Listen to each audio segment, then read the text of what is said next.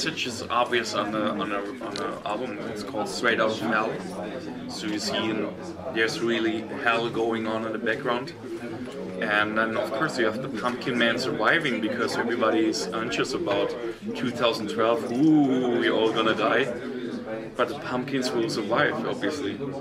That's the message, because everybody is using that subject 2012 and we didn't want to use it. We say like, hey, probably nothing is going to happen, and then we're still there, doing an album, doing a tour, and of course, well, still every day a new asshole will be born again as well, you know.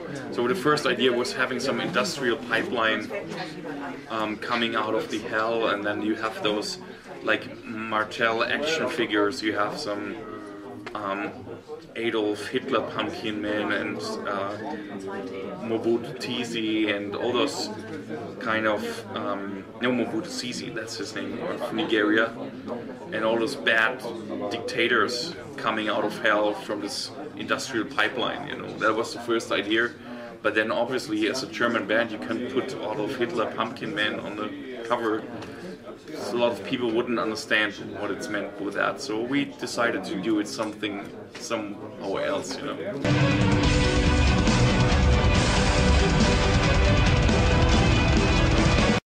I mean, it's a really established lineup, and it's working. Yeah, it's working really good, and it wouldn't make sense to change anything.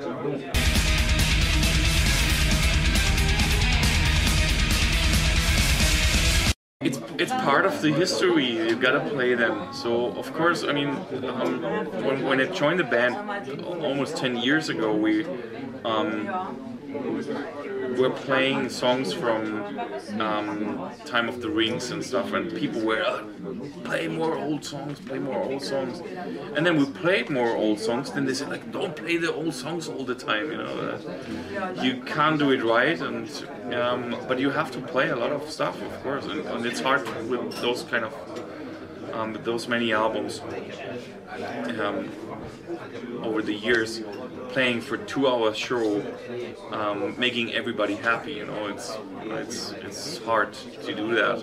But obviously you gotta play Dr. Steen, or you gotta play Eagle Fly Free. If you don't play those songs, people will say like, they didn't play Dr. Steen. Yeah.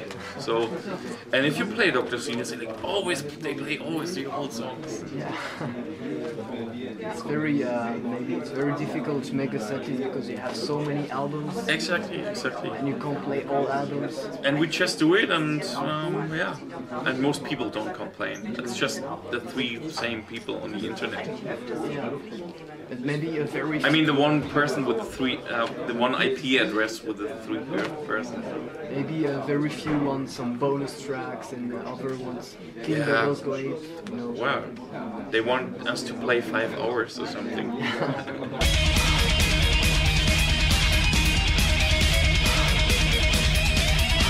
We're planning for that. Obviously, it's a good idea to do that, but still we don't know what to do.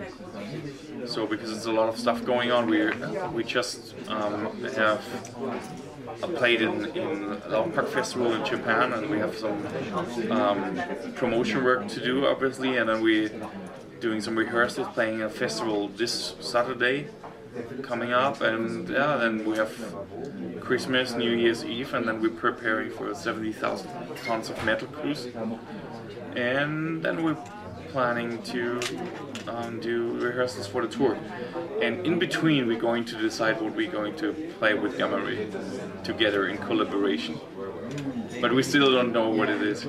Maybe Walls of Jericho stuff.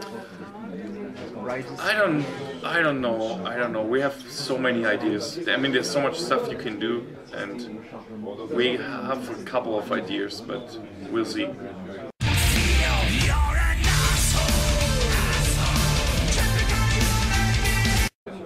I get inspired by life.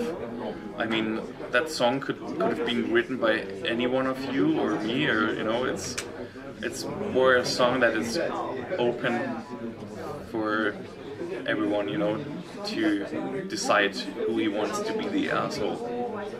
So it's more cheering up, positive song with straightforward lyrics, but it's something, it's a word we say every day.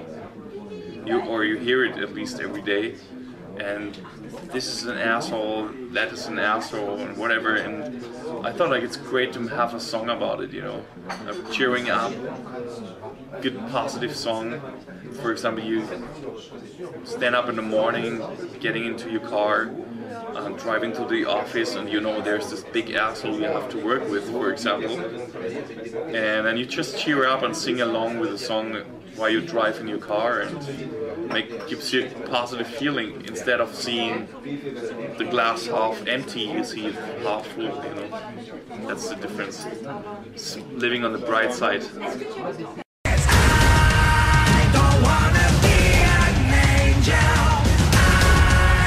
No, it isn't. It's exciting for the first 2 weeks or something, and then you really want to go home. Right? And everyone's different. I mean, for me, I don't like tour bus touring at all. I really hate it, but it has to be done. And I like the tours where we go on the plane, like in South America, we go on the plane, flying to the next show, hotel room, you got your shower and everything, you got your own space, privacy, and then you fly to the next show. I enjoy that part. But some people, they hate airports and they don't like that part. Some people like to be on tour bus. So everyone's different.